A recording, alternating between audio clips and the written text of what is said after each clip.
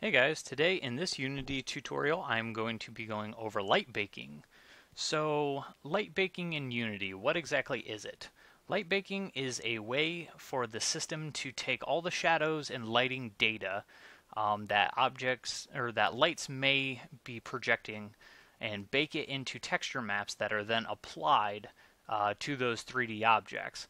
So at runtime, those objects do not need real-time cast shadows on them or lighting applied to them, making your system a bit more efficient. So instead of having the system calculate on the fly shadows and lighting, just all of it exists inside of those baked texture maps that are then applied.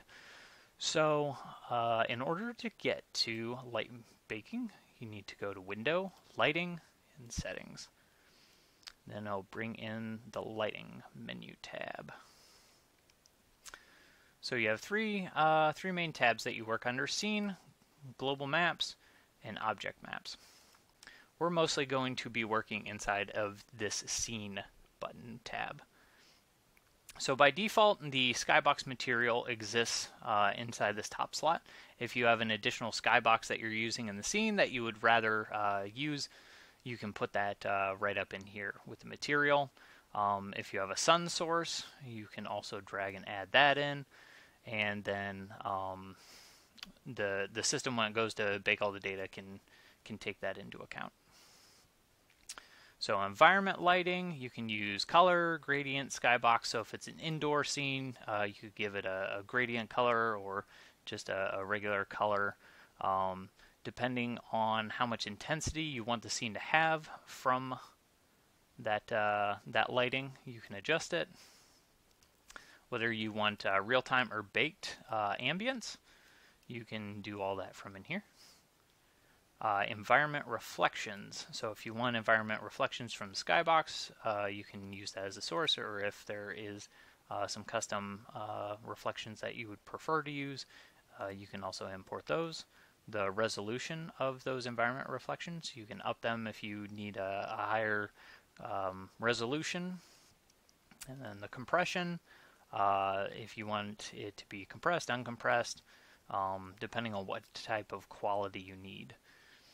Intensity multiplier, that is how these reflections work on those objects within the scene, and whether or not they need to be amped up a little bit, or maybe everything is just a bit too reflective. You can just take it a bit down, as well as the number of bounces you want from those environment reflections.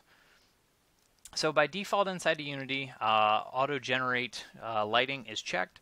I prefer to uncheck it so that I can get all of my lights situated in the scene before I go through baking it. So your real-time lighting and real-time global illumination, if that's checked, then it'll calculate all that on the fly. Your mixed lighting versus baked global illumination, if you have that checked, then you can bake all that with your mixed lighting. Most of the shadow mapping and light baking options that we're going to be utilizing will be inside of this light mapper setting. So we are going to be using Enlighten, which is Unity's built-in light mapper system. So, in order for a light map to actually be applied to an object, is the mesh that when you bring it in has to have a second UV channel with completely unique UVs to each surface. Now, a lot of meshes for games share their UV space for efficiency, but for light mapping, you can't do that, or else you get overlap in the shadows that are baked. Now, I unwrapped these in 3ds Max so they would have that second unique channel already. But if you're not exactly sure how to do that, you can, on Import, go to your model setting, and there is a checkbox right here called Generate Lightmap Uvs. And you can just check that and hit Apply, and it will automatically unwrap the system for you. And there's a handful of sliders in here that you can mess around with if you want. So I don't need to do that since I gave mine their own unique sets of UVs. So in order for an object to be light mapped, it needs to be a static lightmap object. So all these little pillars and floor pieces inside of my scene have been made static. So, but you need to make sure that your objects are lightmap static in order for Unity to bake in their lighting. Also, you need to have lighting on them that is going to also be baked. So I'm going to take my directional light and set it to baked. Now back over here in my light mapper settings, you can fiddle around with some of this if you want. If you want a higher resolution, you can change your indirect resolution texels. Light map resolution, if you need more detail, you can up the resolution of textiles per unit, and that's kind of like pixels across how many units each one of these textures is across the entire scene. Light map padding, if you need extra space in your baked light maps to prevent bleeding from one texture into another, you can up that. Light map size, I sometimes go 2048s. Most of the time I stick with 1024s, but these are just the size of texture maps that are baked out.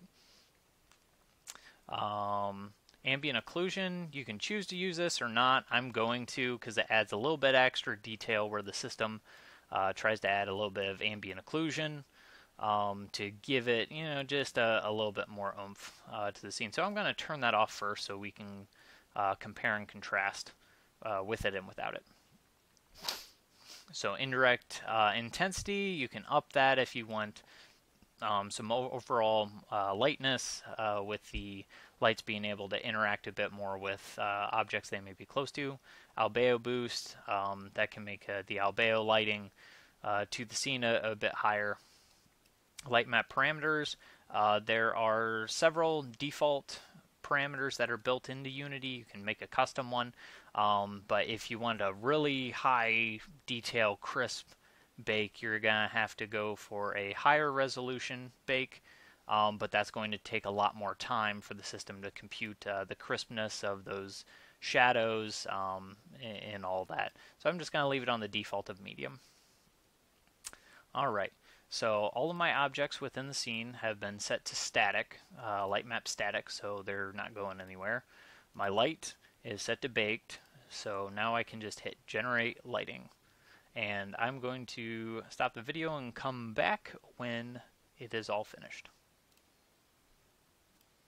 Alright, so now that my lighting has finished baking, if we look here in the scene, I can move my directional light anywhere, and you can see that the shadows are not moving along with it.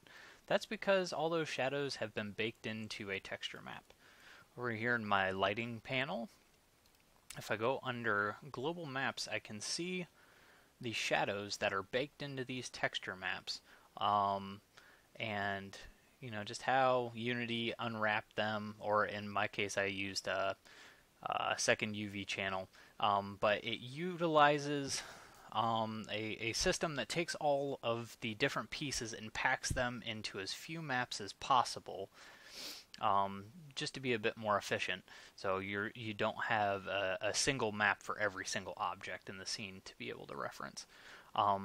These other maps over here are directionality, and those are baked if you are utilizing this directional mode. If you're not using directional mode, then it will only bake these single light maps. Directional mode is good if you're using normal maps or specularity.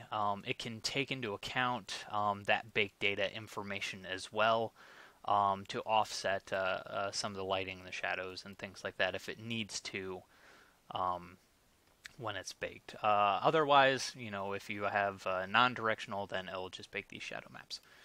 So I'm going to bake again, and this time with ambient occlusion checked, because I want to get a little bit of shadowing, some extra shadowing to go on in here to create a little bit more ambience and depth to my scene.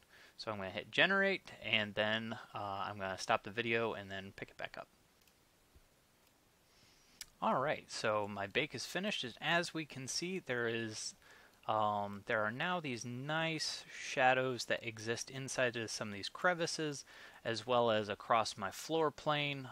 There is some nice ambient shadowing that's happening here all over the place. So again, it's giving a lot more depth to my scene just by baking those shadows in, instead of trying to have them all live at the same time. So again, this is a way where you can make your game a lot more efficient by not having to calculate lighting on every single object in your scene. For objects that are in your scene that are small, though, like say on top of this little altar thing I have some coins, I would not want to bake in the shadows to all those coins. I would actually want to use light probe groups, which we're not going to get into in this tutorial. So larger items, architectural things, it's good to bake those in to not have to utilize them and calculating their shadows on play. Smaller, less significant items, you shouldn't bake those. Light probe groups are a better option for things like that. Something to keep in mind, though, is the number of light maps that you have and their sizes. So at the current moment, I'm utilizing 2 directional light maps at 1024 and 512. So though you're not having to calculate all this data on the fly with a light, you are still having to load in more texture. So that takes up more processing power, a little bit more RAM. So it's a balancing act. So make sure that if you are baking things throughout your scene, that you're being very efficient with how many light maps you're using and whether or not your objects that are in the scene are not utilizing too large of an area within those light maps. So if we look in these light maps right here, we can see all the little floor tiles. These objects right here are the pillars. So if these are actually taking up way too much area inside of the light map area, inside of our inspector under mesh, we can open up this lighting panel, and under light map settings, scale and light map, we can actually make those objects smaller if they are less important and we don't need to have them retain as much shadow detail. So for instance, these little pillars here, maybe they don't need as much detail or quality to them, so I can cut their scale on the light map in half, and then next time I go through and bake it, they will utilize less space within my light map, therefore making it even more efficient. So I hope that this tutorial has been useful for you, that you understand a bit more about light mapping, its purposes, and how to implement it into your workflow and into your scene. If the video was helpful, please hit the like button and stay tuned for more. Thanks.